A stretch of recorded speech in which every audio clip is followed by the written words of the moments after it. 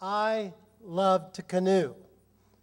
I love to canoe. I went with my father as a boy and went up to the Boundary Waters, and ever since that time I've loved to be in a canoe and to experience God's creation in that way. And I've owned canoes for the last 36 years, I think at least 4 different ones, but during that time I've had one canoe that I've always kept and always will keep. I've done thousands of miles in that canoe, literally. I've been on Lake Erie and other Great Lakes. I've been in tiny streams where you could hardly paddle at all. I've been in rushing rivers. I've been on the Mississippi. I've been on scenic rivers. I've been all kinds of amazing places. I've seen the wilderness of Canada via canoe. I've gone through swamps and storms and beautiful days and rough water and rapids and just all kinds of things. I love to canoe. But one thing I don't love about canoeing is paddling upstream. I have a story about that.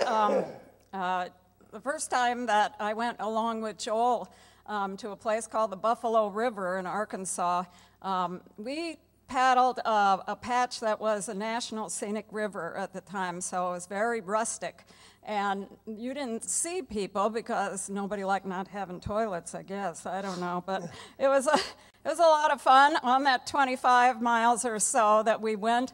He told me that when we got to the end of the river, with a few little whitewaters, but mostly a nice small river, when we got there, it would flow into the White River, which is much bigger, but we would have to paddle upstream, and we could do it because he did it with this guy, and, and we could do it, and we just had to work really hard at it, but there was a point of no return.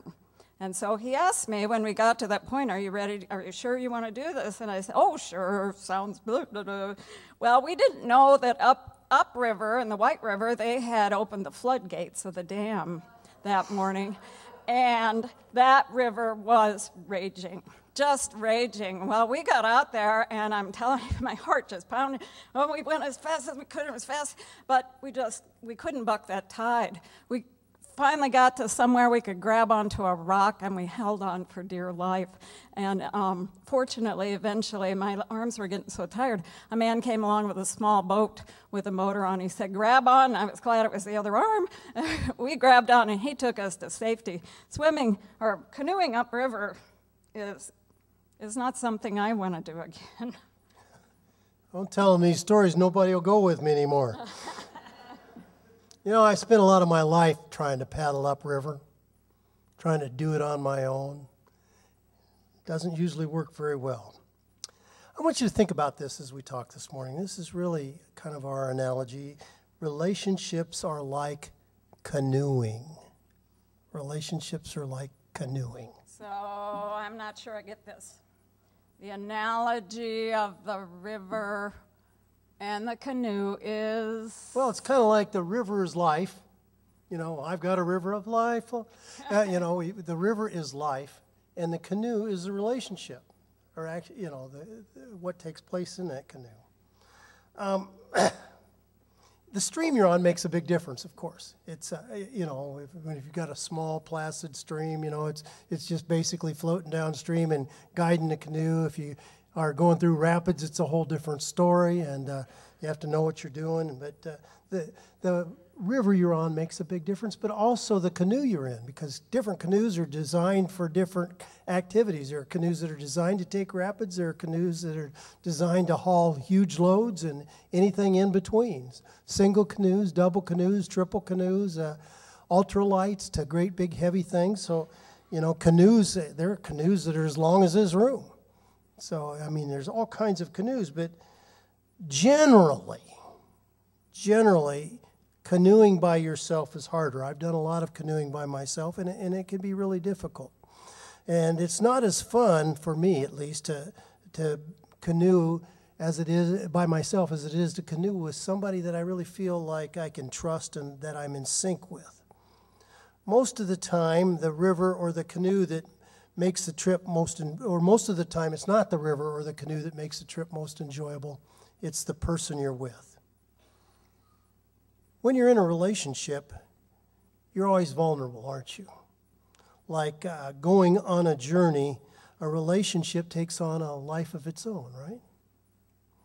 In a canoe, there are two basic roles that you have. There's a person in the front, and that's called the bow. And there's a person in the back, and that's called the stern. Now, the front person is to provide at least 55% of the locomotion. And they're supposed to watch out for rocks underneath the water and things that the person in the back can't see. And other than that, they're pretty much supposed to do whatever the person in the back tells them to do. You want to say something? I do. Pastor Joel's a really good teacher and mentor, especially in outdoor things. So he taught me early on how to do all these important things, the J-strokes and the sweeps and all those things, and how that would make the canoe go and what I could do with it and how we could row together or whatever we call paddle together, I guess. So one day he says, I think you're ready to get in the stern. You go ahead and take the back, and it's going to be great. And he's calling out, J-strokes and whatever to me because I was supposed to be in the stern, but he was helping me. So finally I got it where we weren't talking, and I'm paddling, and I'm paying attention, and I'm looking carefully at the way I'm supposed to be going, and it got harder. I couldn't figure out why, and I looked up there, and here he had put his paddle down and exchanged it for a little line in the water. And along with that line in the water, I got J-stroke, no, the fish is over there, I gotta get the fish. I said, oh, no, the sweep now, Donna, you're making us go the wrong way. Well, here's what I did to handle that. I took the paddle, and I set it in the canoe, too. I'm sure I didn't do any fussing at all, because that's not my nature. Yeah. Again, you're telling things you don't need to tell, but when we get in the canoe with God, the one in the stern is not us. The one in the stern is not us. Think about this. God wants an all-in relationship with you. So we're going to pick up today's scripture, and it goes back quite a bit from what you've already heard, but it's kind of in the middle of another idea, and it's switching here, so we kind of picked it up almost like in the middle of a sentence, but pay attention closely, and it speaks to us about the relationship that God wants to have with each one of us. Don't you know that all of us who were baptized into Christ Jesus were baptized into his death? We were therefore buried with him through baptism into death, in order that, just as Christ was raised from the dead through the glory of the Father, we too may live a new life. Some time back, I was fishing with Dick Anshoes. Poor guy, I've hit him up 2 times in a row now. But we were down on Kincaid Lake fishing for muskies, and we were kind of novices at this, really didn't know what we were doing, and we were trying, but we weren't having any luck. And we were at the boat dock, and we started talking to this guy, and it turned out this guy was like the president or one of the officers of the local muskie fishing club. And the next day, they were having a big deal. They were taking veterans out for free and letting them fish with them in their boats and showing them how to catch muskie.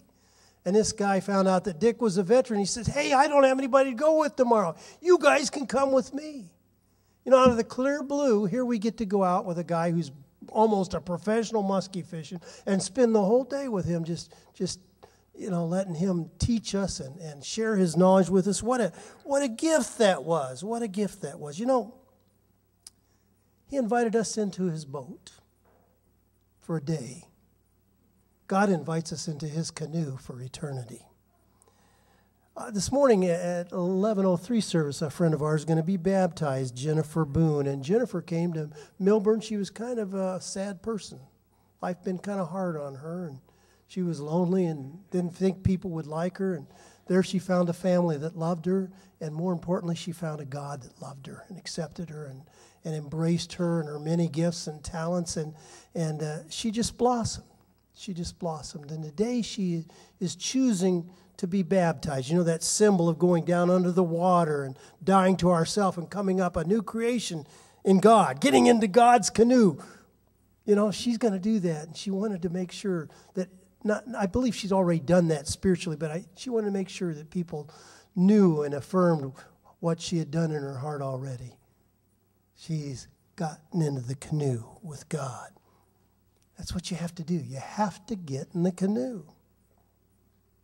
It is through Jesus Christ's death and resurrection the door is open to an all-in relationship with God. But you have to get in the canoe. Scripture goes on.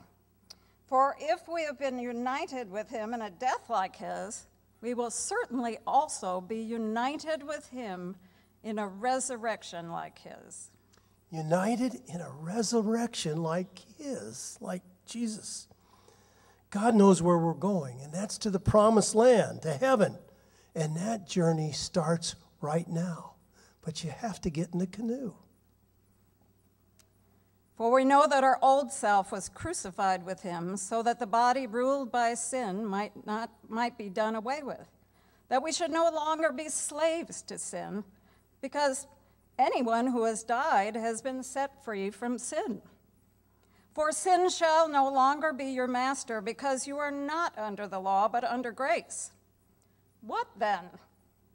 Shall we sin because we're not under the law, but under grace? By no means. Don't you know that when you offer yourselves to someone as obedient slaves, you are slaves to the ones you obey, whether you're slaves to sin, which leads to death, or to obedience, which leads to righteousness? You know, sin is kind of like the baggage that we have when we are thinking about getting into the canoe. I've had guys go with me for years, and occasionally even myself, I've taken too much junk. And you get in that canoe, and it's only clearing about that much water. And, you're loaded down, and it's bad enough. But then if the water gets heavy and the waves start piling up, boy, it can be really scary. And the waves start coming in, and then you get more water in the boat, and pretty soon, it's really laden down, and it's dangerous. And, boy, if you go in overloaded into the rapids, it is really, really dangerous. It can take your life. You have to get in the canoe, but in order to do that, you need to trust God to be in charge, and you need to trust God enough to let go of your baggage and leave it behind, and trust God to make up the difference, to leave your junk behind. The relationship God is looking from us is a relationship of total surrender. When God is in the stern and you get rid of the junk, something wonderful can happen. You can kind of get in sync with God and start paddling together in the same rhythm. And life just has a way of moving on with great grace and joy. It's funny that Donna and I weren't paragons of health in any way. A number of years ago, we went up to Canada with our boys, and they were amazed that their overweight, ancient parents could out-paddle them. But it was simply because we weren't fighting each other. We'd been in a canoe before. We, knew each other, and we just had a sort of a rhythm that we got going. And we were so much more efficient than they were. They were probably expending a lot more energy, but we were still getting along and going farther. And that's what can happen in our relationship with God. But you have to get in the canoe. But thanks be to God, that though you used to be slaves to sin, you have come to obey from your heart the pattern of teaching that has now claimed your allegiance. You have been set free from sin and have become slaves to righteousness. By becoming a slave to God, we are set free to have a relationship with God as it was intended and to become a new creation in Christ. But you have to get in the canoe. But now that you have been set free from sin and have become slaves of God, the benefit you reap leads to holiness, and the result is eternal life. And I always like to say, remember, that starts now, just as Pastor Joel said. Eternal life starts now. But the wages of sin is death, but the free gift of God is eternal life in Christ Jesus our Lord. I've shared a little bit before about my college years. I was a long way from God. I thought I could do it on my own, and I was trying really hard, and basically my life was a shipwreck. I bet a lot of you have been there at some time or another, but look where we are going and who we are going with. We're going with God to eternal life in Jesus Christ our Lord. And this trip is just starting. The adventure begins the moment you step into the canoe, and it never ends. It never ends. But you've got to get in the canoe. Listen to the promise of God. The promise of becoming a slave to God is eternal life in Christ Jesus. Eternal life in Christ Jesus. Jesus our Lord. But you have to get in the canoe. I got in the canoe when I was about 12 years old. And stayed there for a little while, but then I got out. I thought I could do it better on my own. I thought I could make it better my way, do it what I wanted to do.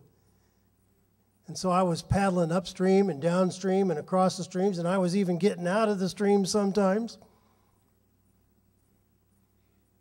And then I hit the rapids, and it nearly killed me, nearly took me out. After almost 10 years, I finally got back in the canoe, and God took my messed up life and began to refresh it and renew it. And so I wanted to sing a song that's kind of my theme song. You may have heard me sing it before. If you have, I apologize, and I've been sick all week. You can tell I don't have much voice, so pray for me. Pray for the song. But as you listen to it, look at the slides that are on the screen and think about yourself. Think about the ones you love. Think about your relationships. Think about your life. And most of all, think about the relationship you have with God. The God who loves you so much that one touch can change everything.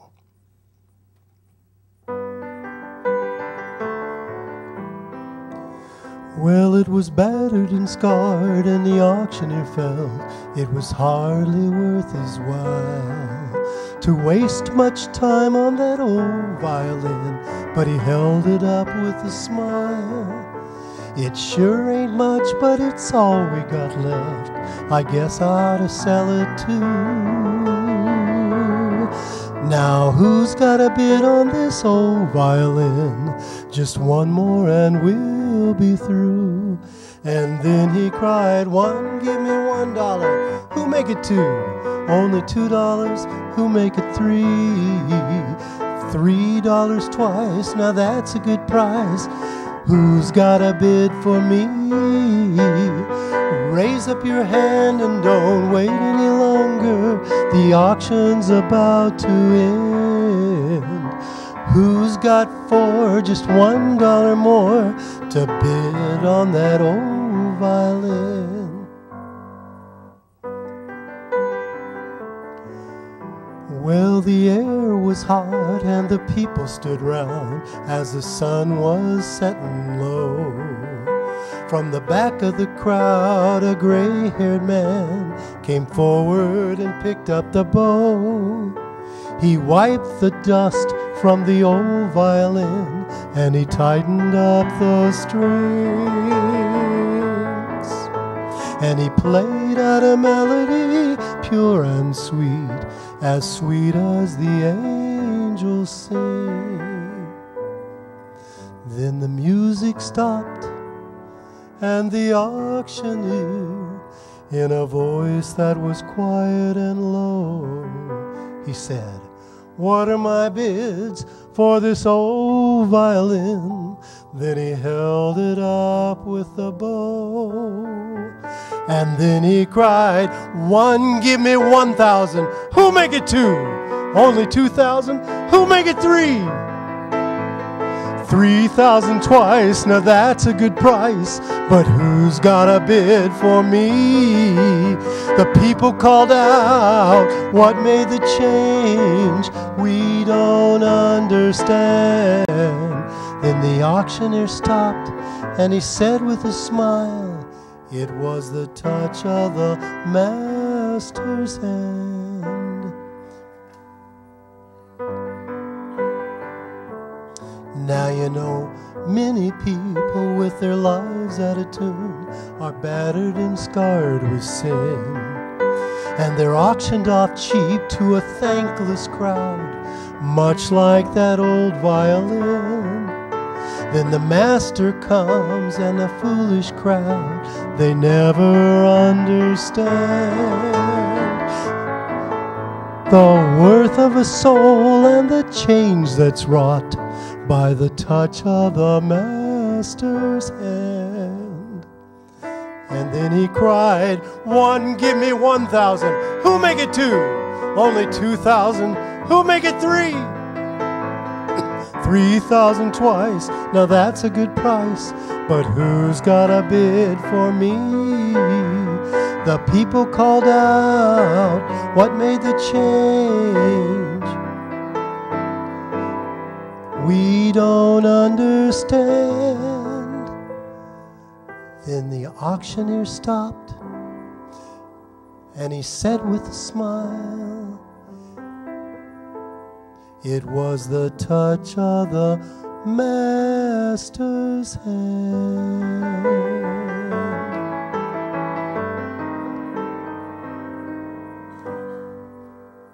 Let us pray. The touch of the Master's hand. Oh God, we thank you for your touch on our lives. We thank you, Lord, that you've opened up for us the opportunity to get into your canoe and to ride with you the rest of our lives on into eternity. So, Lord, we pray today that as we think about this, our relationships, our lives, that we let go of the junk. And we make that commitment. We make that decision right now if we haven't made it. And if we had made it, we make it again to renew that commitment and to stay with it all of our lives, to be in the canoe with you, to trust you to be in the stern, to guide our lives, to direct it. We give it all to you, Lord. Pain, shame, power, and all the other stuff, all the baggage of sin in our lives, we give it all to you. Take us, Lord, and make us yours. In the name of our Lord and Savior, Jesus Christ. Amen.